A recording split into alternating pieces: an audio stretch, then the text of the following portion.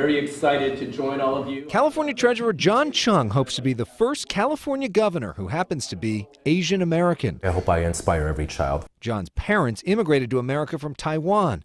They were the first Asian family on their block in Chicago and were often mocked. It is painful as a child to be excluded, to be mistreated, to be told that you're a second-class citizen. Chiang told me the experience of seeing racial epithets on his family's garage door inspired him to serve others. Gook, Jap, chink, rocks thrown at our windows, being taunted, listening to racial slurs.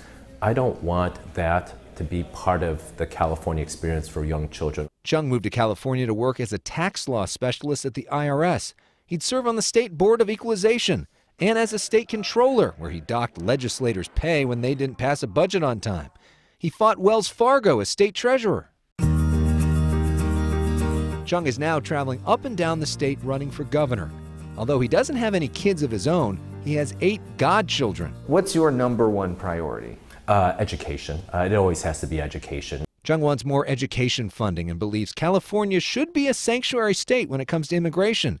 Chiang supports the gas tax for more infrastructure spending and likes the concept of single-payer health care for California, just not the current bill proposing it. We need to make sure that we have a proper funding mechanism. On housing, he wants to ease regulations for building homes. Change the incentives that say, let's build a strip mall instead of building housing in communities. Chiang is known as a workhorse, attending political event after event after event, selling himself as a pragmatic problem solver. What do you think is the biggest misconception about you? Oh, my incredible charisma.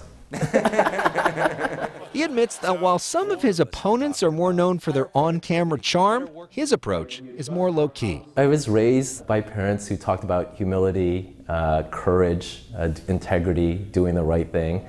So yes, I'm not as flashy, right?